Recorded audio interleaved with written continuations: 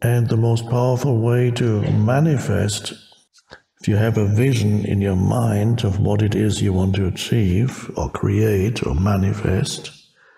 Welcome, my friend. My name is Lance, and I help people to level up and live their best life.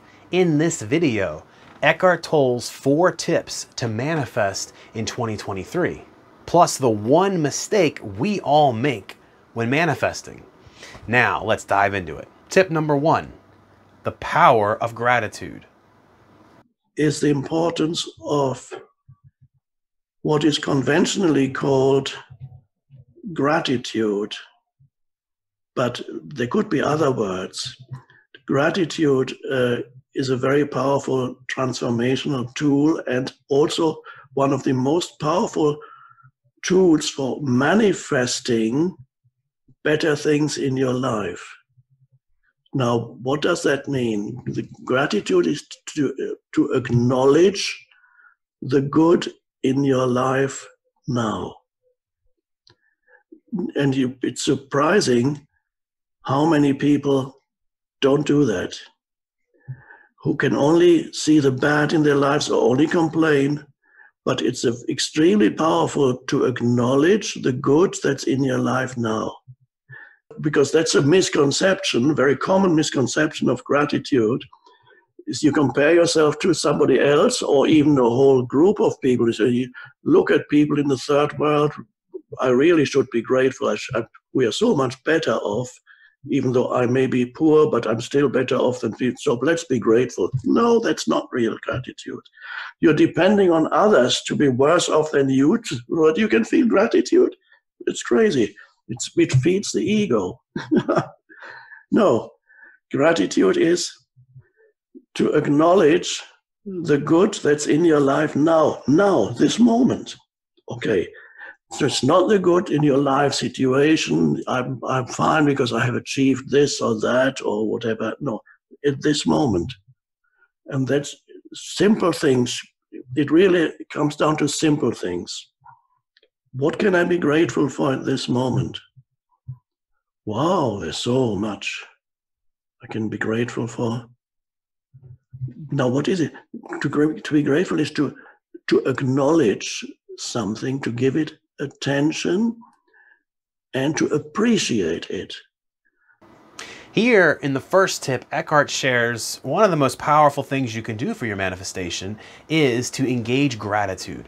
Being grateful for the things we want to manifest in our life just helps them to come so much faster. And gratitude is actually very powerful scientifically, physiologically for our body and our minds as well. Very powerful and a very important thing we should all be applying in our lives every day.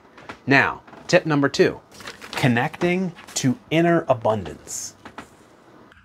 There can be no true feeling of abundance if you don't recognize the playful nature of the world. If you are dependent for your sense of fullness on the forms, there's no abundance. You're just seeking more forms to fill your life up with. So here we have then at the most fundamental level, abundance is being in touch with the source of life within yourself and recognizing it as the essence of who you are, of course. And then look around and experience the sensory world. And then you can participate in the play without completely losing yourself in it and enjoy the play of form. And then you experience, as you do that, you experience another level of abundance, that is the abundance of experiences, of experiencing life in various ways. Through where you go, what you do, relationships, sensory experience even, and even there you don't get lost in it. You can enjoy sensory experience without becoming addicted to sensory experience. And that is to being able to enjoy sensory experience, and whatever you do is also abundance. It's the part of the fullness of life. And then it's possible that also things come into your life. And then you can enjoy things also for what they are, without getting worked up about owning them or fear of loss. Enjoy something beautiful, why not? But not obsessively accumulating one thing after another pointlessly, but to honor the world of things also is part of being here. So as things come to you, so you don't need to seek abundance for the sake of abundance. You have to go to the place of abundance. From there, different levels of abundance manifest in your life. They may include the outermost level, things coming to you. Another great tip from Eckhart: when we can connect to our inner abundance, that abundance within ourselves, that's when we will see outer abundance begin to manifest in our life. Because remember, our inner reality is what makes manifest our outer reality, the mirror principle, the law of correspondence. So if we can connect to the abundance within, we will then see abundance without. Now, tip number 3, believe and feel it.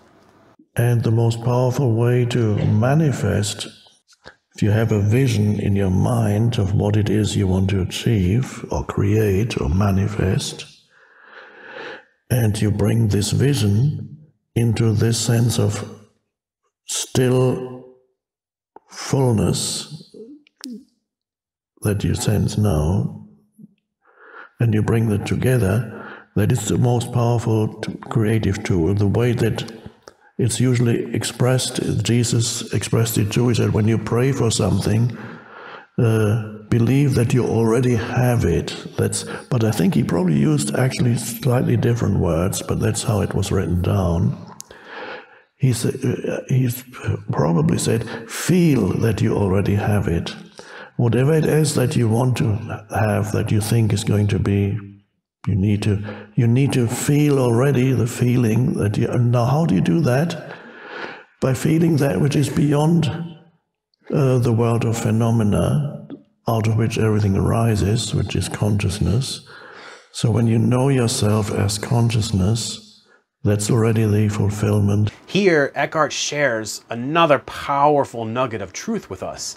We have to first believe our manifestation is possible and believe that we can have it in our lives. And then we have to feel it. What would that manifestation feel like in our lives? By combining these two things together, we can really engage our powerful manifestation muscles. Now, before we get into tip number 4, I want to hear from you. Comment down below and let me know, what was the most powerful teaching that you've learned from Eckhart Tolle since you've become aware of him and studied him? You know, for me, it's cliche, but I mean, The Power of Now is just such a powerful book, and it really did help to transform my life when I first read his book. So I'm curious to hear what you have to say and, you know, what the powerful aha moments were for you when you first discovered him. Now, let's get into tip number 4. Manifest from the present. Say your goal is to be widely known and to impact people's lives with your music. Fine, perhaps you'll achieve it. You can visualize it. Oh, by the way, when you visualize a goal that you want to achieve, it's not in the future. If you, this is to do with manifesting. When you want to manifest something, it doesn't work very well when you think, I will be famous, I need to be famous, I want to be famous. Not good for manifestation. If you want to manifest something, you have to start with the foundation for manifestation is always the present moment. It's not the future. It works very simply. Jesus explained it in one sentence, just one sentence. Whenever you pray for something, believe that you have received it and it will be given to you. He said, I want you to have the fullness of life. In some other translations, he says, I want you to have abundant life. Now, abundant does not mean lots of things, because that would mean that shopping malls are the kingdom of heaven. So abundant life does not mean abundance as many things. That abundance is the deeper place of a sense of intense aliveness, the fullness of life that you feel within you, that is abundant life. Presence, to feel the life that you are, the consciousness that you are. Out of that everything comes. That's the fullness of life, or abundant life. You feel it in this moment. And then, if you then want to achieve something, you bring a vision, what you want, and to let it merge with that feeling. Let's say you're a great musician who's reaching millions of people, and you see yourself as this great musician reaching millions of people, but not in the future. How does this great musician feel once he has reached, or she has reached, millions of people? This is exactly how it feels. The fullness of life. You feel it right here now. You merge the vision with the feeling of fullness of life, which is presence. And then that's manifestation. This is by far the most powerful, and that's why I put it at the end of the list. All of manifestation, and really all of anything in life, happens in the present. But when we manifest specifically, we don't want to manifest, I will be rich, or I will have the lover of my dreams, or I will be healthy. We want to manifest in the present tense. I am wealthy. I am healthy. I am loved. We have to manifest it as if it's already here. We have to express gratitude as if it's here now. We have to connect to the inner abundance now for it to manifest now outside of ourselves. And we have to believe and feel it like it's here now. That is the secret to manifestation. But before you go, the one mistake we all make, this is a mistake that can actually set us back because it messes up and interferes with these 4 steps.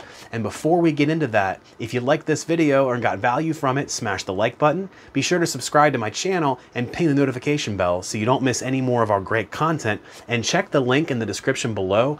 I have left my top list of manifestation and self-help books that have supercharged my life and really helped me. And leaders are readers, and the more we read, the more we expand our minds, the better our lives can become and the more possibilities we see before us. So be sure to check it out. It helps to support the channel and keep it ad-free, and I greatly appreciate it. Now, let's get right into it. The one mistake we all make: seeking happiness in external things. Well, I'll let Eckhart explain. So, manifest abundance from the inside out, not from the outside, as hoping that you go find some inner state through external things. That is the dilemma of many people who practice manifesting,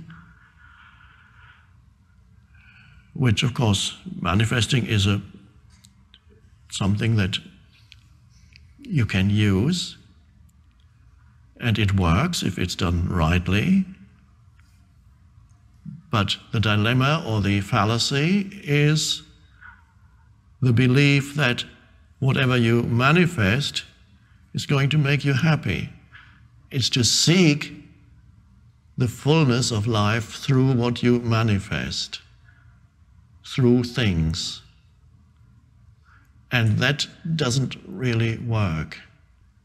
What about manifesting something? Yes, you can. If you want, it's part of the play of life. If you've wanted to manifest something and you feel the connectedness with Source, and say, oh, well, I'd like to manifest maybe a bit more space in my life on an external level and some greenery. It's a preference. You don't need it for your health, happiness and fulfillment, but a preference. You can do that. You can visualize. It's a play of form.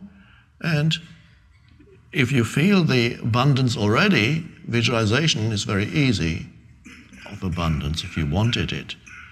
Usually it comes even by itself. If you're connected with abundance, it comes by itself. But if you want to add something just as a play, as a preference, you can. It's playful. Because happiness is the connectedness with the unmanifested, it is the joy that is not caused by anything out here. Uncaused joy. That is the joy of aliveness itself, the joy of being conscious, of consciousness itself, life enjoying itself, life recognizing itself. And in that self-recognition, there is joy. I am life. That's joy. We don't manifest to seek happiness in those external things. We have to be abundant and happy within first in order for abundance and happiness to manifest outside of ourselves. And Eckhart stated that beautifully. Check out this video right here to learn the 7 secret steps of manifesting and take your manifestation practice further. I hope you choose to make it a great day. Much peace to you, my friends.